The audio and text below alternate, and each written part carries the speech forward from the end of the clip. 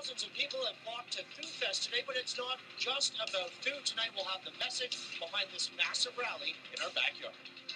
Several thousand people gathered for a protest of a different kind of farmland near Shelburne today.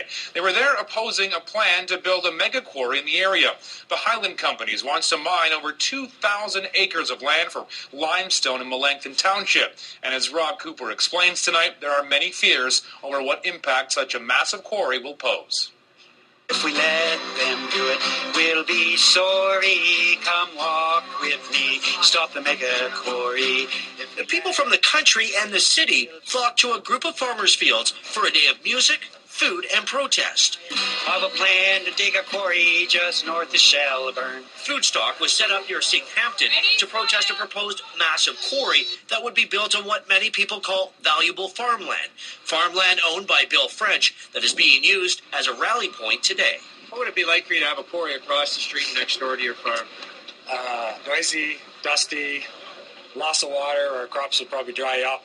I think it would probably chase agriculture away from this area. The fat actually slows down the whole curing, and then it helps the leg cures it really even.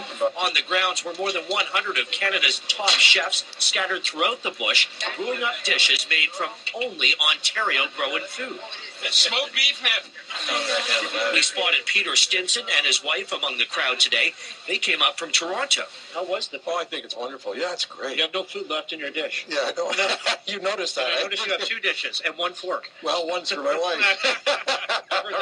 Others were here for more political reasons. But this is really good. This is something that we needed to do, and it's I hope continue until we crush the quarry. I've been looking around a while. You got something for me? Well, I've got a brand new pair of seats. You got a brand new key. Free to grow, people. Dozens of big-name musicians were also part of FOODSTOCK.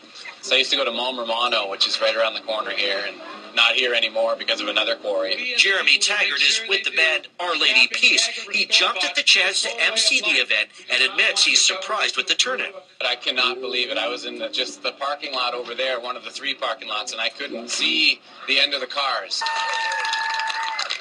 Several thousand people showed up for the rally. Police are reporting no issues despite the big crowds. Our organizers are so happy with the turnout and success of today's Food Fest. They say they will be back again next year with an even bigger event as the fight against the massive quarry is far from over. Rob Cooper, CTV News, near St. Hampton. And opponents to the proposed Melanchthon quarry may have to find a new way to voice their opinion in Orangeville.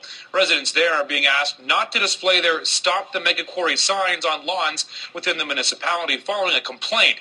Now, according to town bylaws, Orangeville only allows postings of real estate, election, or contractor signs on residential lawns.